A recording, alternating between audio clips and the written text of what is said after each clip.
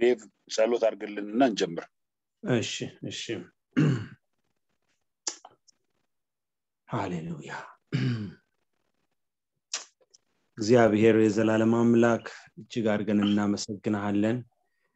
ምሕረትና ቸርነት የዘላለም አምላክ ሁሉ ጊዜ ከኛ ጋር ስለሆነ እነሆ ዛሬም ደግሞ ይህንን ቀን ስለሰጠን እጅግ አድርገን እንባርካለን። አንተ መልካም አምላክ ነህ። በዘመናት መካከል እግዚአብሔር ሆይ እነሆ ልጆችህን አንተ የምታስተምር እግዚአብሔር የዘላለም አምላክ ሆይ እነሆ ደግሞ ለርስትህም እነሆ የምታበቃ እግዚአብሔር አምላክ ሆይ ቃል እንደሚናገር ልጆቼ ከኔ የተማሩ ይሆናል ሰላማቸውም የበዛ ይሆናል ተብሎ እንደተጻፈ ዛሬም እግዚአብሔር ሆይ ልትናገረን ልታስተምረን እግዚአብሔር ሆይ በፊት ተሰብስበናልና በጌታ በኢየሱስ ክርስቶስ ስም ይህንን ጊዜ ስለሰጠህን እናመሰግናለን። ጌታ ሆይ በኢየሱስ ስም ይህንን ቀን ባርክልን፣ ጊዜውን ባርክልን። እግዚአብሔር አምላክ ሆይ እነሆ አለ ምክንያት ይህንን በር አልከፈትክልንም። እግዚአብሔር አምላክ ሆይ አለ ምክንያት እኛም እንደዚህ አልተሰባሰብንም። እግዚአብሔር አምላክ ሆይ ይህንን በር በእውነት የከፈትክ አንተ ነህ። ሁላችን ተምረን እግዚአብሔር አምላክ ሆይ እነሆ በእኛ ላይ ዓላማ ስላለ በዚህ ጅማሬ ላይ እግዚአብሔር አምላክ ሆይ እነሆ ነጋችንን ስላየህ እናመሰግናለን። እግዚአብሔር ሆይ በጌታ በኢየሱስ ክርስቶስ ስም እያንዳንዱ የምንሰማው ያንተ የሕያው ቃል በኢየሱስ ስም በእኛ ላይ 60 እና 100 ሆኖ እንዲያፈራኔ ጸልያለሁ። እግዚአብሔር አምላክ ሆይ በኢየሱስ ስም ከቃልህ እነሆ ዕውቀት ጥበብ የተነሳ እግዚአብሔር ዘላለም አምላክ ሆይ እነሆ በኢየሱስ ክርስቶስ ስም እኛ ደግሞ እግዚአብሔር ሆይ በዚህ ቃል ማደግ እንዲሆንልን እግዚአብሔር አምላክ ሆይ አልፈን ሌሎቹ መጥቀም እንዲሆንልን እግዚአብሔር ሆይ ሕይወት እንዲሆንልን በኢየሱስ ክርስቶስ ስም ነው እንለምናለን። ጌታ አምላክ ሆይ ዛሬ ጸልያለሁ፣ ሰማያቶችን ክፈትልን። ከቃልህ የተነሳ በኢየሱስ ስም መረስረስ ይሁንልን። ልጆቼ ከእግዚአብሔር የተማሩ ይሆናል ተብሎ እንደተጻፈ በኢየሱስ ክርስቶስ ስም አስተምረን። እኛም ጆሮአችንን ደግሞ ክፈትልን፣ ልባችንን ክፈትልን በኢየሱስ ክርስቶስ ስም። እግዚአብሔር የዘላለም አምላክ ሆይ ነው ወንድማችንም ደግሞ እግዚአብሔር አምላክ ሆይ ፓስተርን እንድትረዳው እግዚአብሔር ሆይ ጸጋ እንድታበዛለት ለኛም ደግሞ እግዚአብሔር ሆይ ለምንማረው ለሰሚ በኢየሱስ ክርስቶስ ስም እግዚአብሔር ሆይ ልባችንን ነው እንድትከፍትና የቃልን ዕውቀት እግዚአብሔር ሆይ መረዳት እንድንችል ያንዳንዳችን እንድትረዳን እኔ ጸልያለሁ። ክብር ሁሉ ለአንተ ይሁን በምትወደው በልጅ በኢየሱስ ስም አሜን አሜን። እግዚአብሔር ይባርክ ዴቭ። አሜን። ዛሬ እንደ ተነጋገርነው በቢሮዎቹ ላይ የምናወራው እና ቢሮዎቹን በሰፊው ለማየት እንሞክራለን ባለን ጊዜ። የመጀመሪያው የምናየው እንግዲህ የአምስቱ ቢሮዎች ውስጥ መካከል ሐዋርያ ነው። ያው ይሄ ክፍል በአንደኛ ቆሮንቶስ ምዕራፍ 12 በአንደኛ ቆሮንቶስ ምዕራፍ 14 በሮሜ ምዕራፍ 12 ከቁጥር 3 ጀምሮ ባሉት ቁጥሮች ውስጥ አሉ እና መጠንቀቅ ያለብን አሁን ራንደም ነው። ጸሐፊው ጳውሎስ ሲጽፍ ክፍሎቹን ለማሽቀዳደምና አንዱ ካንዱ ይበልጣል ብሎ ያስቀመጠው ሳይሆን አንዳንድ ሰዎች እንደሚጠቅሱት ማለት ነው ጳውሎስ ሲጀምር የጀመረበት ኦፊስ ከሁሉም ኦፊስ ይበልጣል ብለው ያስባሉ። አምስቱም ኦፊሶች በመሰረተ ሐሳብ ደረጃ ፋውንዴሽናቸው አንድ አይነት ነው። ያም ፋውንዴሽን በክርስቶስ አካል ውስጥ ጠቃሚ ለመሆን የተሰጠ በመሆኑ ማለት ነው። አንዱ ካንዱ አይበልጥም። ሐዋርያ ከፓስተር ከነብይ ምናምን እያልን የተቀመጡ እርከኖች እዚህ ላይ አይሰሩ እና እነዚህ ነገሮች በጣም ብዙ ችግር እያመጡ ናቸው አሁን በቤተክርስቲያን አካባቢ። ምክንያቱም አንዱ ካንዱ ይበልጣል የሚል አመለካከት አላቸው ብዙ ሰዎች። ነገር ግን ምዕራፍ 4 ቁጥር 11 ላይ አንዳንዶችም ሐዋርያትን አንዳንዶችም ነቢያትን ብሎ ያስቀመጠው እርከናቸውንና ደረጃቸውን ሳይሆን ለምሳሌ አሁን ልክ ዙሙን እያየው እያለ የሚጀምረው ሙሉ የጌታ ልጅ ብላ ነው የሚጀምረው። ከስር ኪሮስ አለ፣ ከዛ ዳዊት አለ። ልክ እንደዚህ ራንደም ነው አሁን የአንዱ ሰው ቀድሞ መግባት ከሌላው ሰው በምንም አይነት የተለየ ብልጫ እንዳለው አይታሰብም እና አንዳንዶች በሐዋርያት ቢሮ ነው የተጀመረው ሐዋርያ ቢሮ ተሁሉ ይበልጣሉ ይላሉ እነዚህ ቢሮዎች አይበላለጡ በኤፌሶን ምዕራፍ 4 ቁጥር 11 ላይ ከቁጥር 12 ጀምሮ ባነበው የክርስቶስን አካል ይገነባ ዘንድ ቅዱሳንን ለአገልግሎት ስራ ለማዘጋጀት መገንባት ማዘጋጀት ከዛ ሁላችንም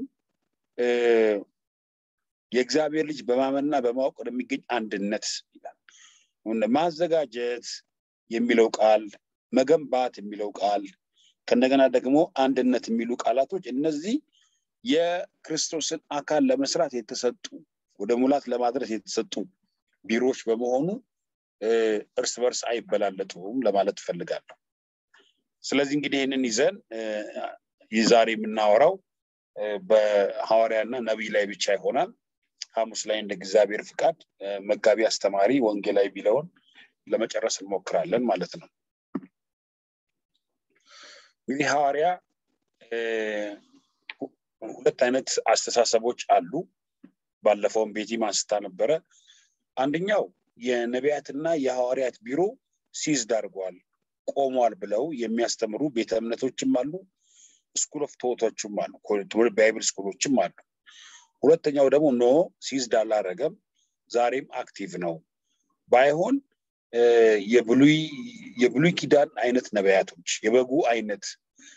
የበጉ ሐዋርያት አይነቶች ናቸው እንጂ ማይሆኑት አሁን የቤተ ክርስቲያን ሐዋርያት ይኖራሉ ብለው የሚስማሙ አሉ እንደ ቪክትሪ የመጽሐፍ ቅዱስ ትምህርት ቤት ምናምነው እኛ የሐዋርያትም የነቢያትም ቢሮ ለቤተ ክርስቲያን ይሰራል ብለን እናምናለን ቤተ ክርስቲያን ሐዋርያትም ነቢያትም አሏት ብለን እናምናለን እንግዲህ ይሄን ያልኳችሁ ለምንድነው እንደ ተቋም የገባችሁበት የመጽሐፍ ቅዱስ ትምህርት ቤት በሐዋርያትና በነቢያት መኖር ያምናል አንዳንድ ትምህርት ቤት ግን ሐዋርያና ነብይ የለም ብለው በትምህርት ቤት ደረጃ በቸርችም ደረጃ አቋም ያያዙአሉ እንግዲህ እሱ ለነሱ በመተው ወደኛ ግን ወደምናስተምረው ሐሳብ እንገባለን እንግዲህ ሐዋርያ ስንል ምን ማለታችን ነው የሚል ነው ሐዋርያ የሚለው ቃል ሐዋርያ ለወንጌል የተጠሩ የመንፈስ ቅዱስን ሐሳብ የሚገልጹ የእግዚአብሔርን ቃል በተልእኮ ሄደው የሚመሰርቱ በአሁኑ ዘመን ደግሞ ብዙዎቹ እንደ ሚሽነሪ ሆነው የሚያገለግሉ ቸርች ፕላንተርስ ቸርች ተካዮች ናቸው ሐዋርያ ሞስትሊ ሄድ ኦፊስ ላይ ተሽከርካሪ ወንበር ላይ የሚቀመጥ ሳይሆን የቤተ ክርስቲያን የማደራጀት ስራ ላይ ኢንቮልቭ ያደርጋል ተብሎ ይታሰባል እንግዲህ ሁለት አይነት ሐዋርያቶች አሉ አንደኛው እና አሁን የሌለው የሐዋርያ አይነት የበጉ ሐዋርያት የምንላቸው ነው የበጉ ሐዋርያት ብለን እንድንጠራ የሚያስገድደን መስፈርታቸው የተለየ ነው መስፈርታቸውን ያውኑ የቤተ ክርስቲያን ሐዋርያቶች ሊያሟሉት አይችሉም ለዚህ ነው የመጀመሪያ ብንመለከት በዚህ የበጉ ሐዋርያት መስፈርት ላይ አንደኛውና በጣም የጠለቀው በራሱ በክርስቶስ ኢየሱስ የተመረጡ መሆናቸው ኢየሱስ ክርስቶስ ተከተለኝ ይያላቸው እነሱን አሳይን አድርጎ ኢየሱስ ራሱ መምረጡ የበጉ ሐዋርያት እንዲሆኑ አድርጓል ሁለተኛው ትንሳኤና እርገቱ ያዩና ከርሱም ተልቆ መቀጣይ የተቀበሉ ናቸው ኢየሱስ ክርስቶስ ሲያርግ የነበሩ ያዩ እነዚህ የበጉ ሐዋርያትና ተብሎ ተጠርተዋል መጨረሻ ላይ ምን መለከተው በዳግም ምጽአት በ12ቱ ዙፋኖች ላይ የሚቀመጡ ናቸው ይላል እንግዲህ ነጥቦቹ ሁሉንም ማየት ትችላላችሁ የአሁኑ ዘመንን ሐዋርያ ያኛው መስፈርት አያሟላም ያኛው የጠለቀ ነው ክርስቶስን ያየ ይላል እርገቱ ላይ የነበረ ሰው ይላል በድንቅና በታምራት የሚያገለግል ይላል እንደዚህ አይነት ነገር ነበር እሺ ሁሉም እንደዚህ ሊያደርጉ ይችላሉ ወይ የሚል ጥያቄ በእምሮቹ ጋር ቢመጣ ኖ ቢያንስ ይሄ ነገር እንኳን ባይሆን የቤተክርስቲያን ሐዋርያ ደግሞ የሚባሉ አሉ እንላለን ኢየሱስ ክርስቶስ ካረገ በኋላ የሐዋርያነትን አገልግሎት ይዘው የተከተሉ ሰዎች ነበሩ እነዛ መካከል አንደኛው ኢንድራቆን ዩሊየን አፍሮዲቱ ሲላስ የመሳሰሉ ሰዎች ናቸው እንግዲህ የነዚህ ሐዋርያ የመሆን ምክንያት ወይንም መገለጫዎቹን ብናነሳ በጣም ቀላሉ ነገር ቢኖር ምንድነው በአገልግሎት ውስጥ በሰፊው የሚያገለግሉ ናቸው አሁን አከራካሪ አይደለም ግን ቤተክርስቲያን አካባቢ ላይ አንዳንድ ሰዎች ከመጋቢነት ወደ ሐዋርያነት እየመጡ ነው እርከን አይደለም እምላችሁ ለዚህ ነው ይሄ ጥያቄ እንደሚኖርባቸው አውቃለሁ እርከን አይደለም ከወንጌላዊነት ወደ መጋቢነት አይታደግም ከመጋቢነት ወደ ነብይነት አይታደግም ከነብይነት ወደ ሐዋርያነት አይታደግም እና አንዳንድ ሰዎች ናቸው እንግዲህ ዘይት ይዘው ሰዎችን እናሳደጋለን ብለው የሚቀቡ በነገራችን ላይ ዘይት አገልግሎት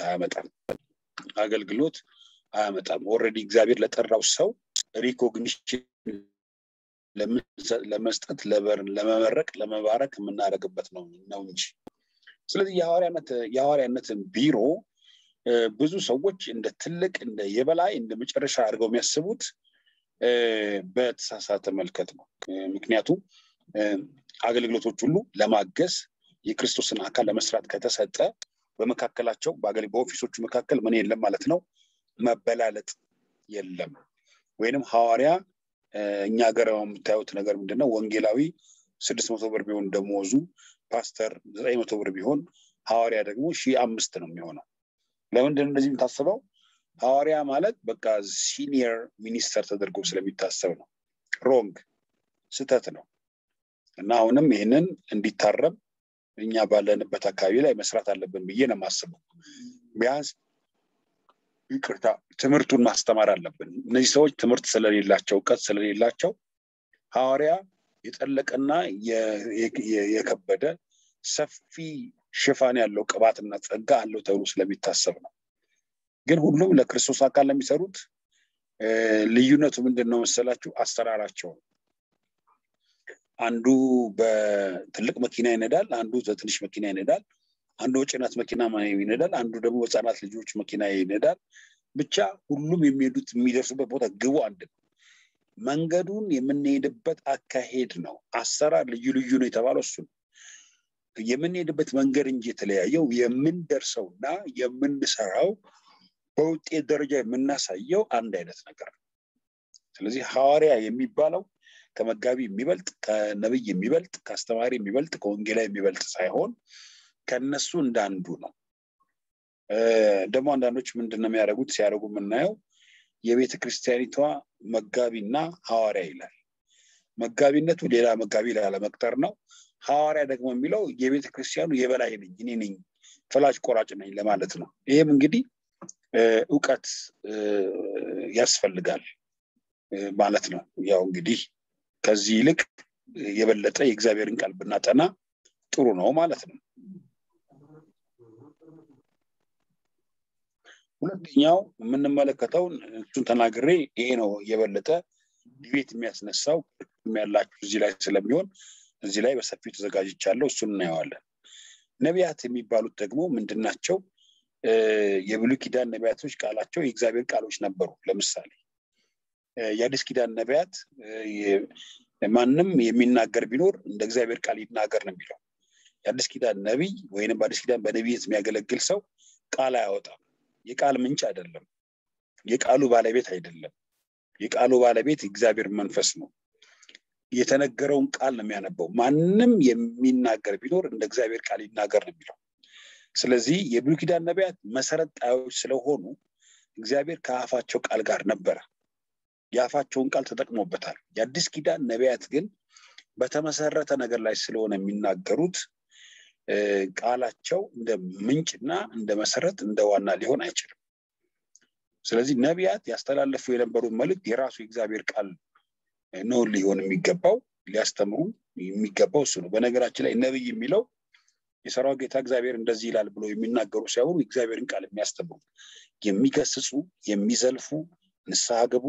ወደ እግዚአብሔር ሐዘን ተመለሱ የሚሉ አቅጣጫ የሚሰጡ ናቸው ሁለተኛ ነቢያቶች የብሉይ ኪዳን ነቢያት እግዚአብሔር መልእክተኞች ናቸው ስንል እውነት ነው የእግዚአብሔር መልእክተኞች ናቸው ያስተላልፉ የነበሩት በሉ ያላቸውን ብቻ ነበር የሚሉት ከራሳቸው በላይ የሆነ ነገር አልነበራቸውም ሌላ የብሉይ ኪዳን ነቢያት ቃል ፍጹም መለኮታዊ ስልጣን ነበረው ትነቅልና ተተክል ዘንድ ብሎ እግዚአብሔር ሰጥቷቸዋል የአዲስ ኪዳን ነቢያት መጥቶ ልክ እንደ ኤርሚያስ እነቅላለሁ እተክላለሁ እገላለሁ አድናለሁ እሰቅላለሁ ቆረጥጣለሁ እንደዚህ ያደርጋለሁ ይላሉ አይሰራም አሁን የስልጣን ምንጭ መጽሐፍ ቅዱስ እንጂ የአገልጋይ ቃል አይደለም እና ይሄንን በዚህ መንገዱ እንድትታዘዙ እንድትታዩት እፈልጋለሁ ነቢያትና ትንቢት ምንድነው የሚያገናኛቸው እንግዲህ ባለፈው በጸጋ ስጦታ ትምህርታችን ላይ እንዳየነው ትንቢት ምን አይነት ነው ትንቢት ማለት ምን ብለናል የሚያስታውሳል ትንቢት ስንል ምን ማለታችን ነው ጸጋ ስጦታ ነው ነብይ ግን ቢሮ ነው ነብይ ግን ጥሪ ነው ትንቢት የሚናገር ሁሉ ነብይ መሆን ይችላል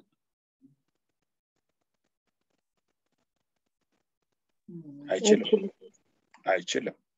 ነቢያት ሁሉ ግን ትንቢት መናገር ይችላሉ እሱን ነው ማወቅ ያለብን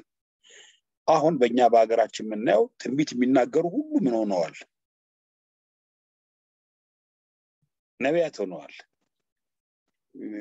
እግዚአብሔር ነብይ የላውም ይያልን ሳይሆን ትንቢት የሚናገር ሁሉ ነብይ አይደለም ነው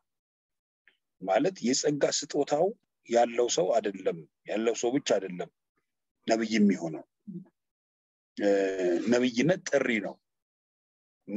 ትንቢት የሚናገር ሰው ጥሪ መለኮታዊ ጥሪ የለውም ጥሪ ላይ ኖሮ ይችላል የሙሉ ጊዜ አገልጋይ መሆን አይተበቅበትም አሁን እኮ ትንቢት የሚናገር ሁሉ የሙሉ ጊዜ አገልጋይ ነው የሙሉ ጊዜ አገልጋይ ነኝ ይላቸዋል እንዴ ዶክተር ሆኖ ትንቢት የሚናገር ይኖራል ኢንጂነር ሆኖ ትንቢት የሚናገር ይኖራል ነጋዴ ሆኖ ትንቢት የሚናገር ይሆናል ትንቢት ለመናገር የመለኮታዊ ጥሪ መለኪያ መሆን አይችልም ስለዚህ ይሄንን በዚህ እንድትረዱት እፈልጋለሁ ከዚህ ጋር አብሮ የሚሄደው ነገር ቢኖር ምንድነው ነቢያቶች ትንቢትን በሚናገሩበት ጊዜ እንደ ቃሉ የሚያስተላልፉት ሐሳብ አለ እንደተነገራቸው በመንፈስ ተረድተው የሚናገሯቸው ነገሮች አሉ እነዛ ነገሮች በዋናነት የሚያንጹ የሚገነቡ ለአካሉ ጥቅም የሚውሉ ይሁን እንጂ አነጋገራቸው ግን ሌላ ሊሆን ይችላል ማለት ሌላ አይነት ሊሆን ይችላል ለምሳሌ የወደፊቱን አይነት መግለጥ ወይንም መተንበይ ሊሆን ይችላል past present እና future ነው ያጠቃልላል mostly prophets የሚናገሯቸው ትንቢቶች እንደዚህ ናቸው ግን ሁሉ ጊዜ ያለፈውን ዛሬንና የሚቀጥለውን ጊዜ መናገር ደግሞ ግዴታ ላይኖር ይችላል ዋናው ነገር ምንድነው የወደፊቱን ነገር መግለጥ ወይንም መተንበይ መጪውን ጊዜ ላይ መተንበይ ላይ የሚያተኩር ሊሆን ይችላል ለምሳሌ አጋቦስ ነብይ ነበር ይላል በአዲስ ኪዳን እና አጋቦስ የተነበየው ምንድነው የጳውሎስ መከራ እንደሚገጥመው ተናግሯል እንደዚህ ነው እንግዲህ ነቢያቶች እውነተኛ ነቢያቶች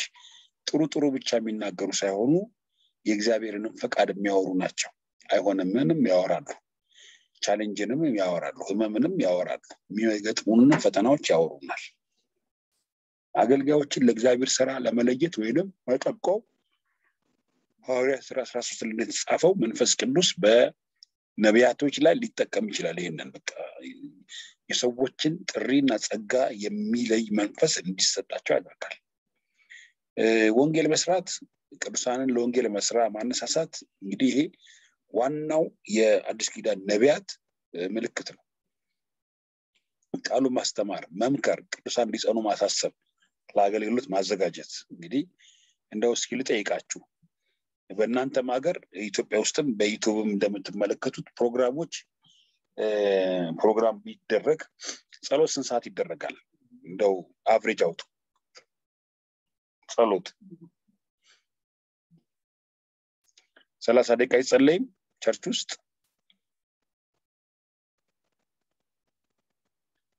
የላችሁ ማንም የለም እንዴ አራለ እሺ በትንሹ አንድ ቤተክርስቲያን ውስጥ ጸሎት 30 ደቂቃ ሊጸለይ ይችላል ከዛ መዝሙር 40 ደቂቃ ሊዘመር ይችላል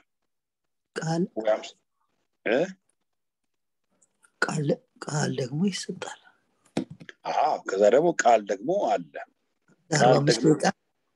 45 እንደው ጌታ የባረከው ሲሆን ነው እንደው 45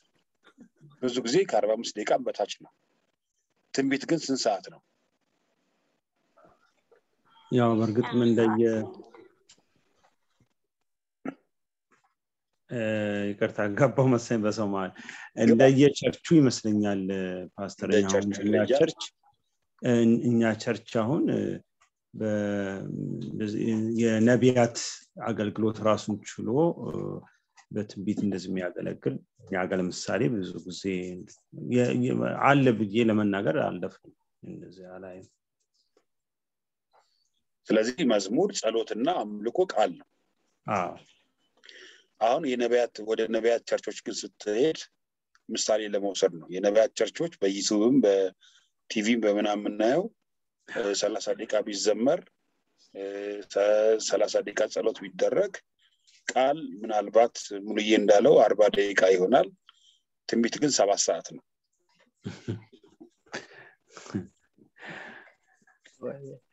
ይሄ አሁን ትክክለኛ አይደለም ትክክለኛ መሆን ያለበት ምንድነው ሰፊ ሰዓት መውሰድ ያለበት ምንድነው ከሚሰጠን ከሚኖረው ቃል ላይ ለምንድነው ትንቢት ማነጽ ነው ስራው ቃል ግን መትከል ነው ትንቢት ማጽናናት ነው ስራው ቃል ግን ማሳደግ ነው ስራው አይደለም በወተት የተመሰለው በምግብ የተመሰለው ትንቢት አይደለም ማን ነው የእግዚአብሔር ቃል ስለዚህ አምልኮም ያስፈልገናል ጸሎትም ያስፈልገናል ትንቢታዊ አገልግሎትም ያስፈልገናል የእግዚአብሔር ቃል ግን ሰፊ ስፍራ ሊሰጠው ይገባል ነው እምነቴ ቃሉ ላይ በደንብ ጊዜ ካልወሰድን ቃሉ እንደነው መፈተኛ ነው ጸሎቱ የሚሰራው በቃሉ ነው ትንቢቱ የሚሰራው በቃሉ ነው ዝማሬ የሚሰራው በቃሉ ነው አይደለም ህይወት የሚሰራው በቃሉ ነው ቃሉ ፋብሪካ ስለሆነ ለቃሉ የሚኖርን ጊዜ ትልቅ ካልሆነ በምን እንሰራለን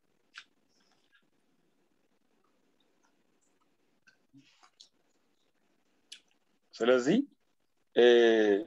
እናንተ አሁን እንዳልከኝ ነው ዳዊት ጀርመን ልከነ እዚህም ወይንም ደግሞ አንዳንድ ቤተክርስቲያንም እንደ ጎላ ነገር አይኖርም የታወቀ ነው ግን አብዛኛው በነቢያት ቤተክርስቲያን አካባቢ ላይ ትንቢቱ 6 ሰዓት ነው 7 እስከ 9 ሰዓት የሚሄድበት ጊዜ አለ እንደውም ቃሉን አሳጥረው ተባላለ ቃል አይኖርም ይችላል አንዳንድ ጊዜ መሳሳቱን የሚያመጣው ምንድነው የእግዚአብሔር ቃል አብልጦ ጊዜ ወስዶ አለማጥናትና ከቃሉ ጋር አለመኖር ስለዚህ የነቢያት አንደኛው አገልግሎት ምንድነው ብትሉ ከቃሉ ጋር መጣበቅ አይደለም የእግዚአብሔርን ቃል መውደድ የእግዚአብሔርን ቃል በላሁት ጣፈጠኝ የእግዚአብሔር ቃል ህይወት ነው ብሎ ማሰብ እና መጠቀም አስፈላጊ ነው የእግዚአብሔር ቃል የሌለባቸው አገልጋዮች በእውነት ነው መነግራችሁ ጊዜው ይሆናል እንጂ የትም አይደርሱ ለምን በጣም አስፈላጊው ነገር ኢየሱስ ክርስቶስ መፈወስ እየቻለ ተአምራት ማድረግ እየቻለ ድንቅ ማድረግ እየቻለ አብዛኛው ጊዜ ግን ያስተምር ነበር አይደለም አይቶ አዘነላቸውና በሆቴል ላይ አስቀምጦ ሳንዱች ምግብ ሰጣቸው ይላል ቃሉ አይቶ ራራላቸው አዘነላቸው ከዛስ እስቲ ሚነግረኝ ከዛስ ራራላቸው ካለ በኋላ አስተማራቸው ነው የሚለው የጌታ ኢየሱስ ክርስቶስ እረኝነት ወይንም ርህራሄ መገለጫው ምንድነው ማስተማር እና ነብይ ነኝ ብለው የሚናገሩ ሰዎችም ካሉ ማበረታታት ያስፈልጋል ደግሞ ማስተማር ያስፈልጋል አሁን ፕሮብሌሙ ምንድነው ጸጋውን ሰዎች እንዲጥሉ ደግሞ ሰዎች ዲስከሬጅ ያደርጓቸዋል እድል አይሰጧቸው ግን የእግዚአብሔር ጸጋ ስለሆነ የማበረታታት አስፈላጊ ነው ማስተማር አስፈላጊ ነው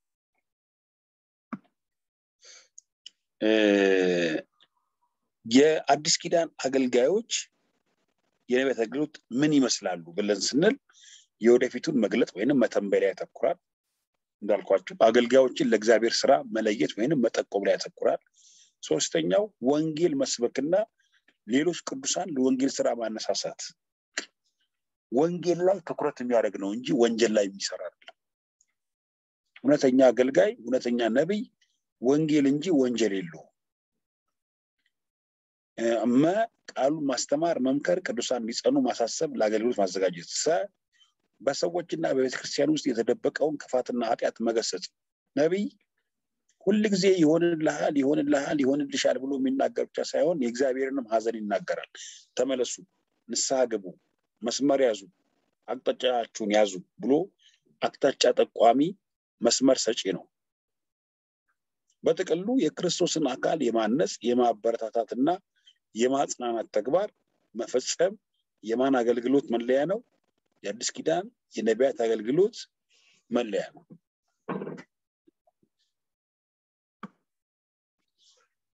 እውነተኛ ነቢያቶችና ሐሰተኛ ነቢያቶች እንለይ አሁን እውነተኛ ነቢያቶች እንዳሉ ሁሉ ሐሰተኛ ነቢያቶችም አሉ ሐሰተኛ ነቢያት እና እውነተኛ ነቢያት በምን ታውቃላችሁ አንደኛው የሚታወቀው ቀጥሎ ባለው መመዘኛ እናያለን የመጀመሪያው መመዘኛ ግለሰቡ ለክርስቶስ ትክክለኛ እምነት ወይንም አስተምሮ ያለው መሆኑን መፈተሽ አስፈላጊ ነው ብዙ ጊዜ በነብይነት ኦፊስ ውስጥ የሚያገለግሉ ሰዎች ትምህርት ይወዳሉ ትምህርትም አይወዱም አስተማሪም አይወዱም ብዙ ጊዜ ነው ያልኩት መጽሐፍ ቅዱስ ምን ይላል ሐዋርያትና ነቢያት አብረው ያገለግሉ ነበር ለምን ይመስላችኋል ይሞክራል ሐዋርያትና ነቢያት አብረው ነበር የሚያገለግሉት ለምን ነበር አንዱ ለአንዱ እንዲተጋገዝ ዳኒ ጥሩ ሐሳብ ነው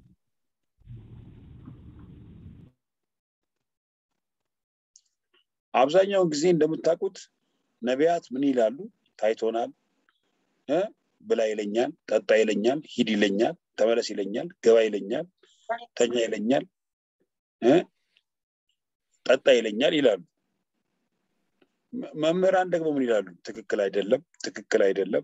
አይደለም መስመርን ያዝ ይላሉ ስለዚህ ሐዋርያትና ነቢያት ነቢያትና አስተማሪዎች አብረው ያገለግሉ ነበር ይላል መጽሐፍ ቅዱስ አሁን ነቢያት ባሉባቸው ቤተክርስቲያን ውስጥ አስተማሪዎች መኖር ይችላሉ በጣም ከባድ ነው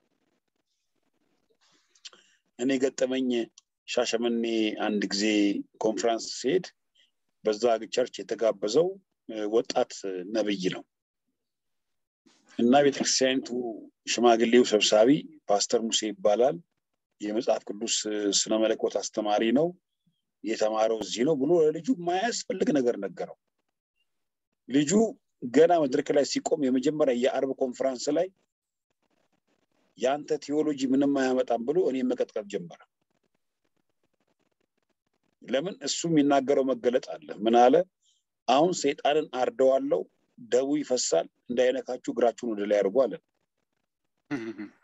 ሁሉም ሰው እዛ 600 700 ሰው ነበረ ደሙ ይፈሳል እግራችሁን ወደ ላይ አድርጋሉ ሁሉም ሴቶቹ አረጋጊቶቹ ወንዶቹ ሴቶቹ ወጣቶቹ ሁሉ እግራቸውን ወደ ላይ አድርጉ ሰይጣንን አርደዋለው ደሙ ይፈሳል ብሎ ከዛ እኔ ዝም ብዬ ቁጭ ብዬ ሳይሆን ነበረ አንዳንዶቻችሁ ስለማታምኑ ስለማታውቁ በቃ እኔ ላይ ነው መትረየሱን እኔ ያነጣጠርና በግንባሬ ለከከብኝ በግንባሬ ያንተ ትምህርት ምንም አያመጣም እዛ ስቀለው ድፋው ይያለ እና እኔ አሁን ከዛ በኋላ ማገልገል ከበደኝ መጽሐፍ ቅዱስ ይላል ነቢያትና አስተማሪዎች አብረው ያገለግሉ ነበር ይላል አብረው ለምን ብዙ ጊዜ ችግሩ ምንድነው እዚህ ሀገር ነብይ ነን የሚሉ ሰዎች አስተማሪዎችን የማይወዱት ያዳፍኑብናል ብለው ጸጋችን ያስጥሉናል ያቀዘቅዙናል ብለው ነው ግን እውነተኛ እኮ አገልግሎት እኔ ማቀዘቅዘው ማሞቀውም አይደለም እግዚአብሔር እንደሰጠን መቀጠል የሚችላል ክብር ለኢየሱስ ይሁን እና የነብይ አገልግሎት ቻሌንጁ የመጀመሪያው መመዘኛ ይሄ ነው ሁለተኛው ነብዩ ስጦታ ያለው መሆኑን መፈተሽ ያስፈልጋል ስጦታ አለው ዝም ብሎ ተነስቶ አሁን ሶስት አይነት አገልጋዮች አሉ ይባላል አንደኛ ራሳቸውን የገለጡ በዩቲዩብ የተገለጡ ማለት ነው ዩቲዩብ የገለጣቸው ፌስቡክ የገለጠው እና ዩቲዩብ የገለጠው አገልጋይ ይበዛል ሁለተኛው ሰው የገለጠው ነው ሶስተኛ እግዚአብሔር የገለጠው ጸንቶ የሚቀጥለው እግዚአብሔር የገለጠው አገልጋይ ነው ለምን ዩቲዩብ የገለጠውንም ዩቲዩብ ያወርደዋል ስትራይክ ያደርገዋል አንዳንድ ጊዜ ዩቲዩብ ራሱ እግዚአብሔር ግን የገለጠውን ማንንም ሰው አያወርደው እግዚአብሔር የጠራውን ማንንም ሰው አያሻማቅቀው ስለዚህ የእግዚአብሔርን ቃል ማስተማራቸውን ማረጋገጥ መፈተሽ አስፈልጊ ነው ሶስተኛ ህይወታቸውን በተመለከተ የነብዩን ህይወት መመልከት አስፈልጊ ነው ብዙ ጊዜ የሚባለው ምንድነው እኛ መንፈልገው ጸጋውን ነው የሚሉ ሰዎች አሉ እኔ ደግሞ ከዚህ ማለፍ አለብን ብዬ ነው ማሰብ ጸጋውን ብቻ ሳይሆን ማን ነው የት ነው የሚያመልከው መጋቢ ያለው ወይ የእግዚአብሔርን ቃል ይማራል ወይ ህይወቱ እንዴት ነው ምን ይመስላል ብሎ መጠየቅ ክፋት የለውም ኃጢያትም አይደለም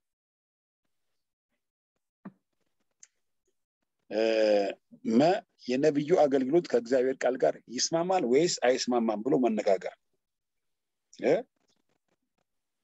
የነብዩ አገልግሎት ዝም ብሎ ዘይት ሰሞኑን ቀባቸዋለውና 10,000 ብር አንጡ የሚል ከሆነ አይነት እንደዚህ አድርግ አሳለማቸዋለው እና ተፈወሳላችሁ የሚለን አይነት ከሆነ ከእግዚአብሔር ቃል ጋር ኮንትራዲክት የሚያደርግ ከሆነ ለምምዱ ጤነኛና መጽሐፍ ቅዱሳዊ የሆነ የትንቢት አገልግሎት እየሰጠን አይደለም ማለት ነው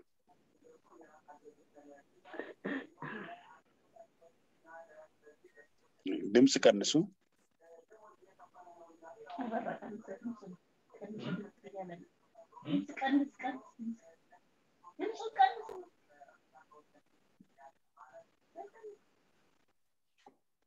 Thank you ስለዚህ የእግዚአብሔር ቃል ጋር የሚጣረስ ከሆነ ጤነኛ አገልጋይ መሆኑን ምን እናረጋለን እንጠራጠራለን ማለት ነው ዝም ብሎ በእንትን አይደለም ማለት በቴሌቪዥን አይተን ግንባሩን አይተን ወይኔ ይሄ ልጅ ቆንጆ ነው ደስ የሚል አገልጋይ ነው ምናምን አይደለም ይባላል ትንቢትን ለመናገር ማንንም ሰው እንዳያቋርጥ እንዲበረታታ ካዘዘ በኋላ ጳውሎስ ትንቢትን ግን መርምሩ ነው ያለው ትንቢት እና የነብይ አገልግሎት ሊመረመር ይችላል ግንባር አይተን በዘመድ ማጽደቅ የለብንም በነብዩ አገልግሎት ማን ይከብራል የነብዩን አገልግሎት ማን ይከብራል እና አንድ ቀን የገጠመኝን አገልግሎት ለግራቸዋለሁ የሐዋሳ ነው አንድ ትልቅ ቸርች ውስጥ ለማገልገል ሄጃለሁ ሂዝ ፕሮፌት እና እኔ ባገለገልኩበት ቀን አንድ ሴት ስጸልይላት ደምና መግል ደም አስተዋውቋት ተፈውሳለች እና ኔክስት እሑድ ላይ እኔ የለሁም እና ሌላ ሰው ነው ነገረኝ ያቺ ሴት ወጣ ባለፈው ሳምንት የነበረው አንድ ተጋባዥ አገልጋይ ነበሩ እሳቸው ሲጸልዩልኝ ተፈውሻለሁ ሲል አስመሰነ እንትኑ አገልጋዩ ኖ ሌላ ምስክርነት የለሽም እዚህ ባለ አገልጋይ ምን ሆነልሽ አያችሁት እዚህ ባለ አገልጋይ ምን ሆነልሽ ታይ ሌላ ሰው አታውሪ እዚህ ያለውን አገልጋይ ነው ማውራት ያለብሽ እንዴ በእኔም ይስራ በአንተም ይስራ በከበደም ይስራ በዘለቀም ይስራ በተወለሳም ይስራ ማን ነው መከበር ያለበት ይሄ ነው ኢየሱስን ያከብራል ወይ አገልግሎታችን በመጨረሻ ፍሬ አለው ወይ ውጤት አለው ወይ የሚለው ነገር ማየት እንችላለን የነቢያት አገልግሎት መልካም ፍሬዎች በነቢይ አገልግሎት ብዙ ሰዎች ወደ ጌታ መጥተዋል ወይ ተብሎ መጠየቅ አለበት። ብዙ ሰዎች ወደ ጌታ የሚያመጣ አገልግሎት ነፍሳትን የሚማርክ አገልግሎት ከሆነ ተመስገን ነው፣ ፍሬያቸው ነው። ሌላ ፍሬያቸው ምንድነው? እስራቶች ሲፈቱ ነው፣ አጋንንቶች ሲወጡ ነው፣ በሽተኞች ሲፈወሱ ነው፣ ቋጠሮች ሲፈወሱ ነው፣ የብዙ ሰዎች እንባ ሲታበስ ነው። እነዚህ በነብይ አገልግሎት ላይ ፍሬ አላችሁ ብለን እናስባለን። እስቲ ወደ ክላሱ ልውሰደውና ጥያቄ ያላችሁ በዚህ አቅጣጫ ላይ ሐሳብ ጥያቄ?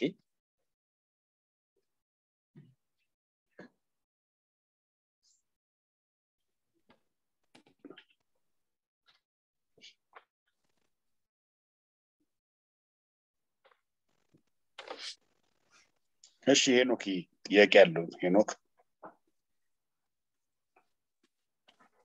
ሰላም ላንተ ይሁን ፓስተር፣ እንዴት ሁሉ መልካም ነው ወይ? እግዚአብሔር ይመስገን። ቅዱሳን ሁሉ ሰላም ለእናንተ ይሁን ብያለሁኝ። የኔ ጥያቄ እንኳን ያው እንደ ፋኒም ነው። ቅድም ስታወራ ሰይጣን እንደማለው ወይ?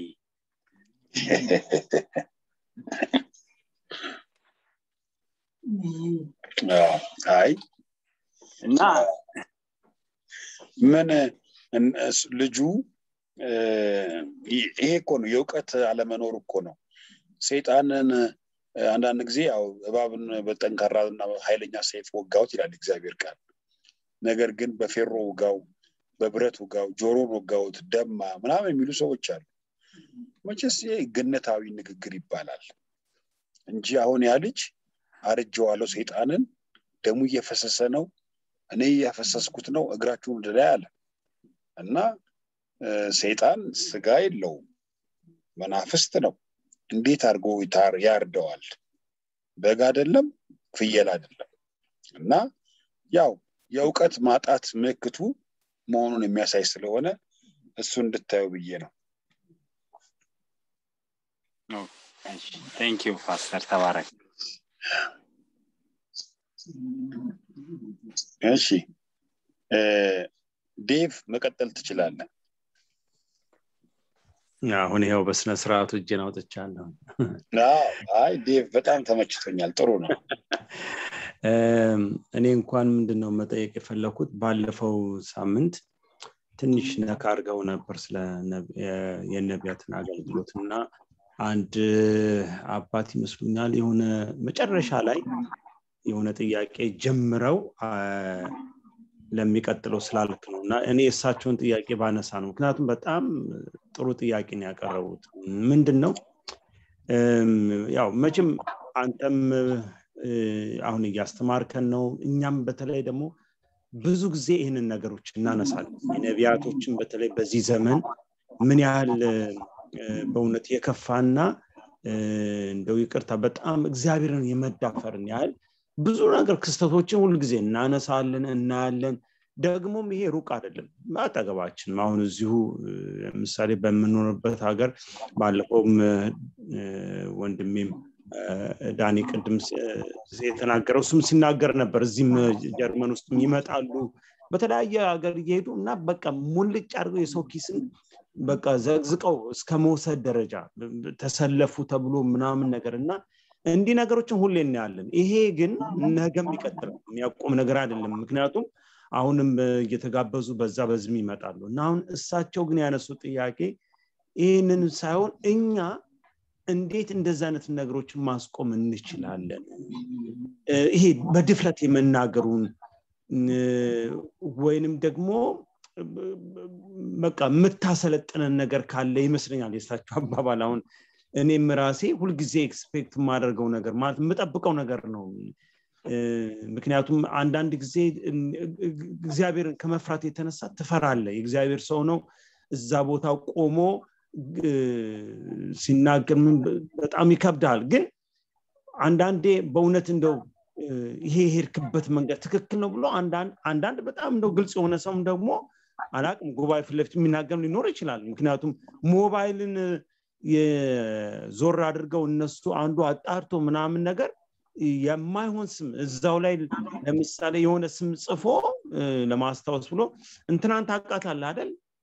እኔ ግን ያችን ልጅ ስሟን የጻፍኩት ሞባይል ላይ ምናልባት ለማስታወስ ሊሆን ይችላል እና እንዲህ አይነት ቀጥታ የሽመጠጠ ነገር ሲናገሩ እንዴት አድርገን ነው መጋፈጥ የምንችለው እንዴት ነው መናገር የምንችለው ይሄን ነገር መቼም የሆነ ቦታ ላይ ማስቆም አለብን ይሄን እንዲመቀጠል የለበትም ምክንያቱም እግዚአብሔርን ማይፈራ ሰውንም የማያፈር እንደዚህ በዘመናችን ተነስቶ እንዲህ አይነት ነገር ማየት በጣም ከባድ ነው ግን ያ መንገዱ ይሄ ቦልድነስ አግኝቶ በቃ በድፍረት እንደዚህ መናገሩ እሱ ነው ትንሽ እንደ ትምህርት ቢሰጥም የምናገረው ያ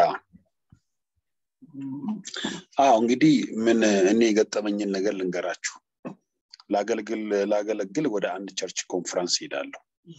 እና እዛ ቸርች ውስጥ በጣም ታዋቂ ወጣት ነብይ አለ እና እኔ አላቅም ሲደርስ ያው ኮንፈረንስ ነው ያ ልጅ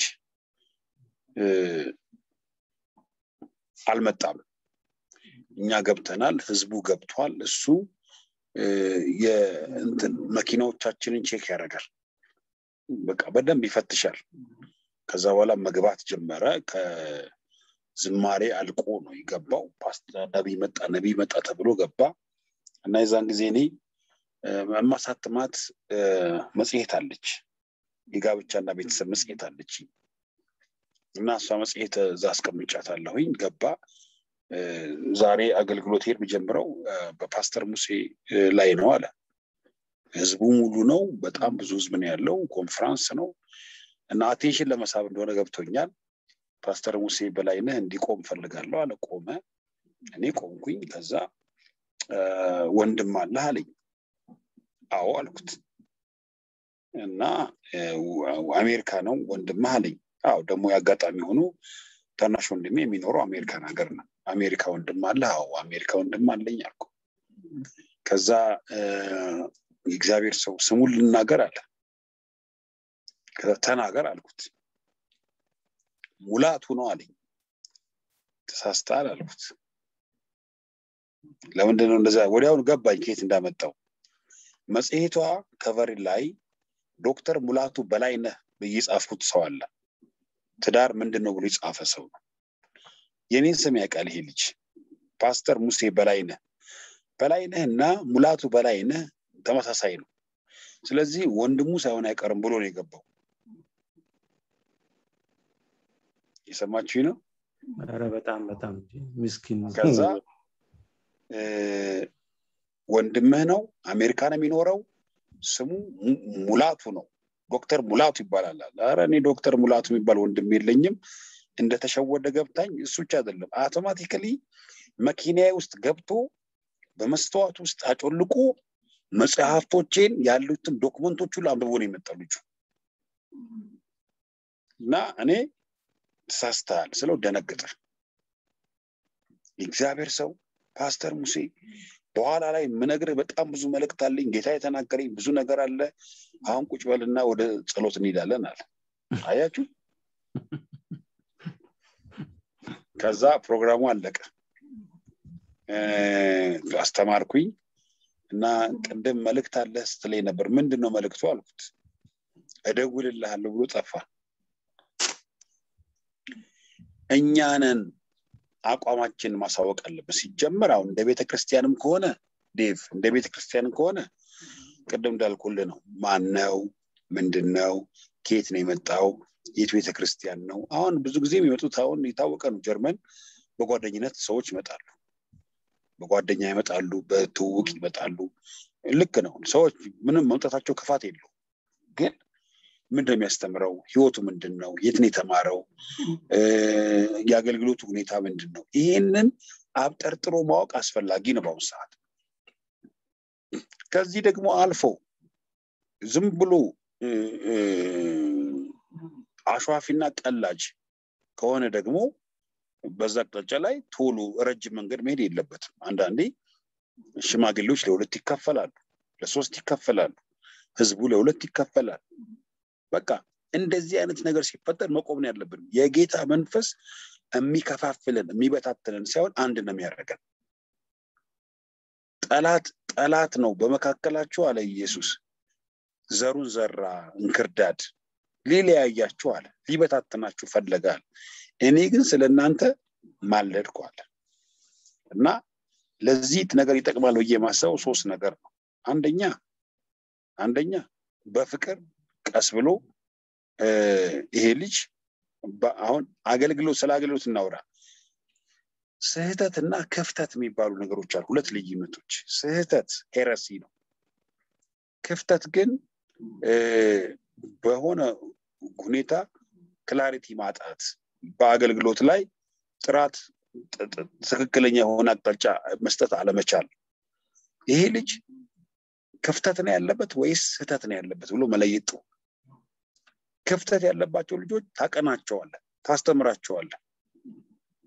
አንድ ጓደኛዬ የነገረኝን ነው ምነግራችሁ አዳር ጉባኤ ነው እና ፔንቴኮስታል ቸርች ነው እና እየተጸለየ ያለ አገልጋይ መጥቶ በተንበረከኩ ሰዎች ላይ ይጸልያል ብዙዎቹ ጋቢ ለብሰዋል እና እጁን ጭኖበት ሲጸልይ ማጸንሽ የተከፈተ ይሆናል ብሎ ጸልያል ሲጸልይ የተጸለየለት ሰው ወንድ ነው ቀና ብሎ ሲያየው ነብዩን ለእግዚአብሔር የሚሳነው ነገር የለም በኢየሱስ ምን ታየኛለህ ማጸን ሊኖር ይችላል አንተ ራስህ አይነት ነገር ነው እንደዚህ አይነት አስማተኛ አገልጋዮች ናቸው ያሉት ወንድ ልጅ ማጸን ሊኖር ይችላል ምን ታካብዳለህ አይነት ነገር ማለት አንተ ወንድ መሆንህን ሴት ልትሆን ትችላለህ እሱ ተሳሳተ ከሚባል ይቅርታ ከሚጠይቅ እሱ አንተ ሴት ብትሆን ይመርጣል እና ይሄ የመጀመሪያ ማረሚያው መንገድ ምንድነው ብዬ ነው ማሰብሰናችሁ የእግዚአብሔርን ቃል ጠንቅቀን ማወቅና ኮንፊደንስ ነው የሚያስፈልገው የእግዚአብሔር ቃል አይልም ማናውን አንድ ጊዜ ባይብልስ ቅዱስ እናስተምር ራሱ የሚፈሩ ሰዎች አሉ ቅድም እንዳልከው አይልም የሚለምን ዝም ይላሉ ጠንካራ ትምህርት ለዚህ የሚያስተምሩ ሰዎችም ይቃወማሉ ምን አለበት በማለት ማለት ነው የመጀመሪያው ይሄ ነው ሁለተኛ ለራስህና ለመንጋው ተጠንቀቅ አይደለም ያለው መንጋ መጠበቅ በቃ እውነተኛ አገልጋይ አምጥተ ማስገልገል ስትችል መንገደኛ ምንም ፍሬከርስቲክ የሆነ መውጫ መግቢያ የሌለው መጥቶ መጨፈር የለበትም መንጋ ላይ በተለይ ነብይ ነኝ የሚል እዛ እኔ ፍራንክፈርት ማነው ጀርመን ባለፈው መጨረሻ ጊዜ መጣው ጊዜ ይገጠመኝን ነው ነገር የሆነ ክፍለ ሀገር አልነግርህም ቦታውን የሆነ ክፍለ ሀገር ሄጄ ላገለግል ስል ሌላ ከተማ እዛ የሄድኩበት አገልጋይ ያሲዘኛል ያኛው ምን ይለዋል እዛ ይናገራል ወይ አሁን የመጣው አገልጋይ ፓስተር ሙሴ ያልከው ይተነበያል ወይ ቃል ብቻ ከሆነ እኛም አለን ቃል አለው አየው ምን ያርግልኛል እዚህ ድረስ መጥቶ ካልተነበ ይላል ካላለኝ ሉቃስ ወንጌል የሚለኝ ከሆነ እኔ ራሴ ሉቃስ ወንጌል እላለሁ እዚህ አለ ፕሮብሌሙ እዛው ቸርች ውስጥ ያለው አገልጋይ ያለው አመለካከት ለእግዚአብሔር ቃል ስልጣን ክፍተት አለ የእግዚአብሔር ቃል ያለውን ሰው ከመቀበል ይልቅ የሚቀባጠረን ሰው የሚፈልግ ሰው አለ እውነተኛ አገልጋዮች የሉም አላልኳችሁ አሉ ምርጥ እውነተኛ አገልጋዮች አሉ ግን የእግዚአብሔር ቃል ከሚነገረው ይልቅ የሚገርም ዝም ብሎ የሚያሞቀው የሚያግለው ባይፈጸምም ማሳጅ የሚያረጋው ማሳጅ ያለ ብቻ እንደዚህ የሚያደማምቅለት ሰው ይፈልጋል ሶስተኛ አክሽን ያስፈልጋል ብዬ ነው ማስበው አክሽን ሲሳሳት ጠርታው ቢሮ ላይ ይሄን ነገር መንገድ ስተሃል አስተካክል የእግዚአብሔር ቃል አይደግፍህም ያደረከው ነገር ጤናማ አይደለም ብሎ ቢኬድ ቸርቿንም ህዝቡንም ያስከብራል ብዬ ነው ማስበው እንግዲህ ተጨማሪ ሐሳብ ደግሞ ያለው ሰው ካለ መናገር ይችላል ዴቭ የኔ ሐሳብ ግን ይሄ ነው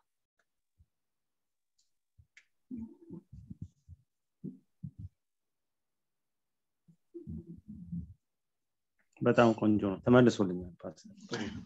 እሺ ሄኖክ መናገር ትችላለህ ዳንከ ፓስተር ተባረክ አመሰግናለሁ ፓስተር የኔ እንኳን ጥያቄ ምንድነው አሁን በተነሳው ነገር ላይ ማለት ነውና ማለት አሁን ብዙ ነገር የሆነ እንዴት ነው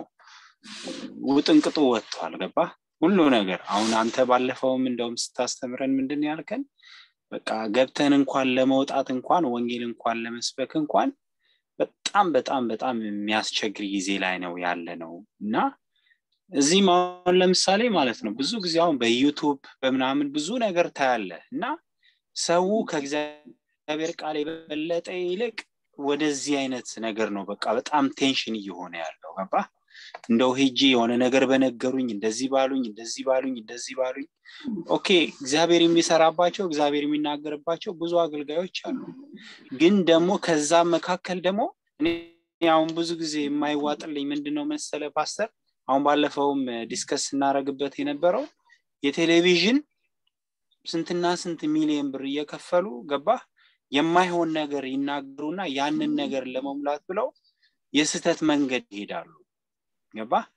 እና ማን ነው ይቅርታ መጠየቅ ያለበት ገባ በእግዚአብሔር ፊት ማለት መንፈስ ቅዱስ የሚዋሻ አምላክ አይደለም ገባ እንደ ቃሉም ደግሞ በቃ መንፈስ ቅዱስን እንትን ያደረገ በቃ ማንኛውም ነገር ኃጢያቱ ይሰረዛል ግን በመንፈስ ቅዱስ ላይ